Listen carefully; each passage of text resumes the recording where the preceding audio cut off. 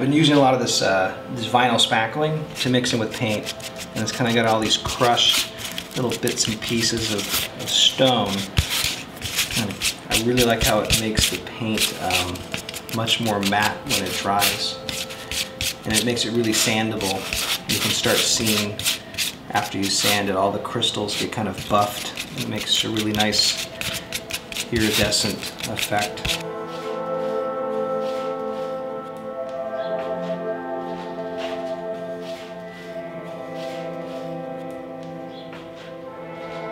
While sitting around, I almost considered these were sort of stand-ins for these boats that were floating in the boatyard, and then the light would hit it and you see the spectrum kind of come through glass every once in a while, which is pretty cool.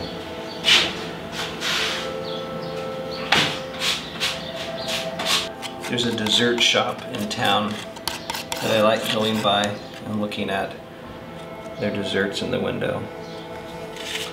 Sometimes I just think about making abstract versions of desserts. I usually tend to try to pull the tape quick. I don't like it to set up too much. And I manage to make less mistakes then, because I remember the layering of tape.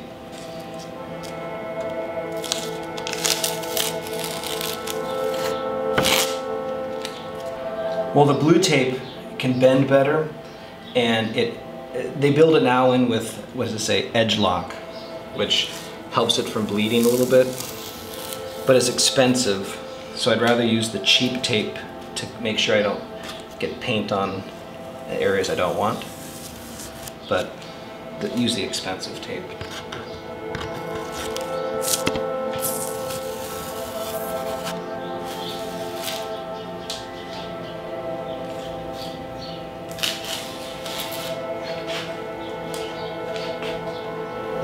One of my goals is not to get as much paint on my clothes as I used to, which never works.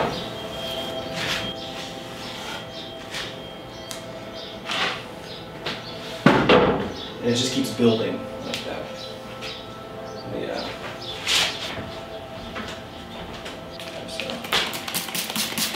Yeah, because there's so much plaster in the paint, it makes it easier to sand it down.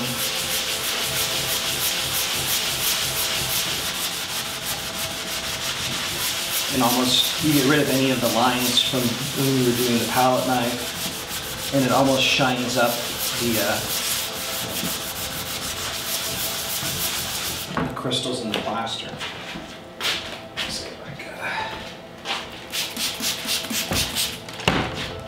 got a lot of blue towels.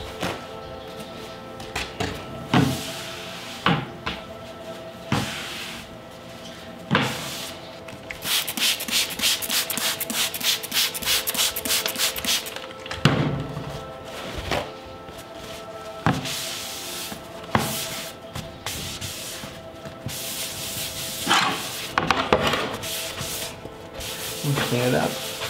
All that stuff gets polished out when you sand, so it's all the gypsum and mica flakes in the paint.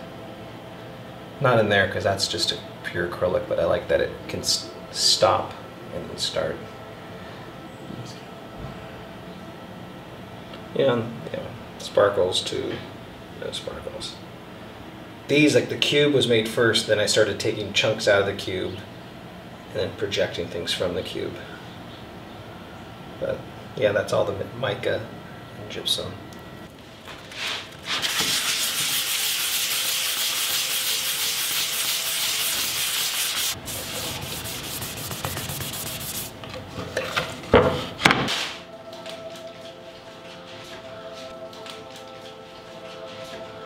So when I started with these, it kind of had this ribboning of kind of obnoxious colors.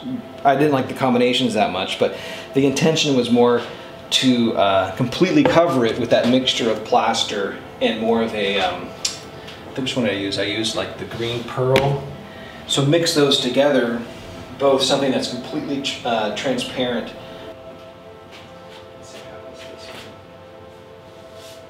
These things kind of do the same thing as the pleasure cubes, that they're supposed to be these suspended shapes.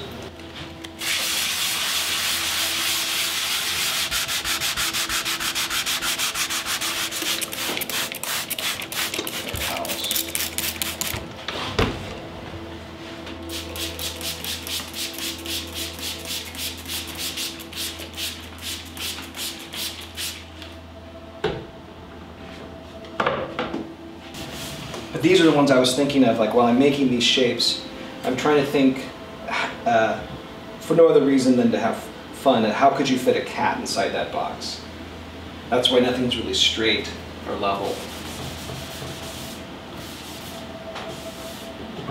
Keep going. Come on.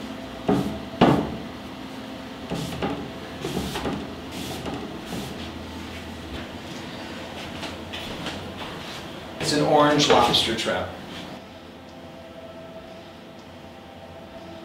So since I moved here to Catalina, I've noticed how everything is getting stacked. In my studio space, I'm in a stacked container, and I look out my window or my door, and lobster cages are stacked, and other containers are stacked. On the other window, I look at boats that are stacked. I kind of find that everything I'm doing here is stacked, so it's really made a shift in the paintings, because I find that my paintings are either stacking or floating or hovering in some way.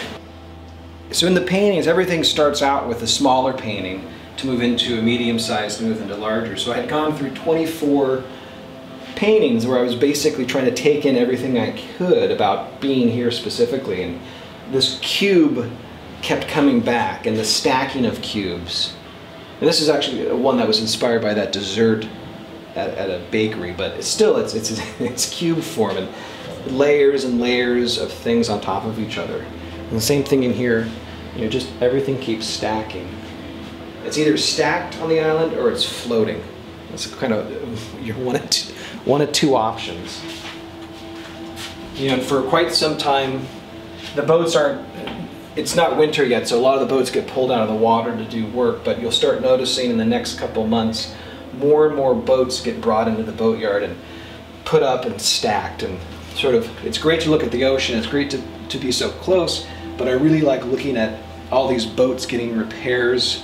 They're great colors, they've been sort of bleached out by the sun, so they're not perfect blue anymore, they're sort of a washed out blue, and a lot of that just keeps inspiring the color palette. You've got shapes and forms and just general characters that you're meeting in the boatyard and telling stories and trying to turn that into some sort of abstract form.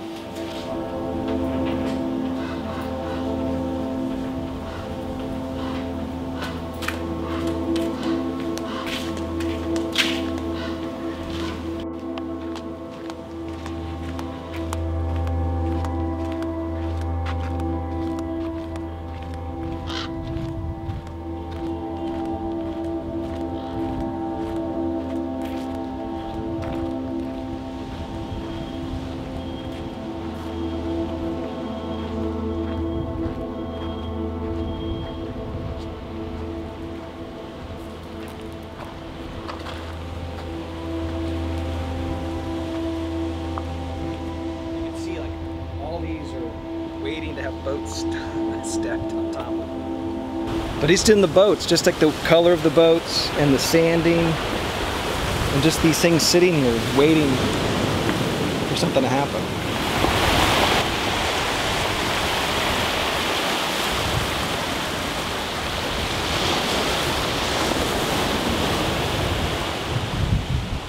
It's not so bad,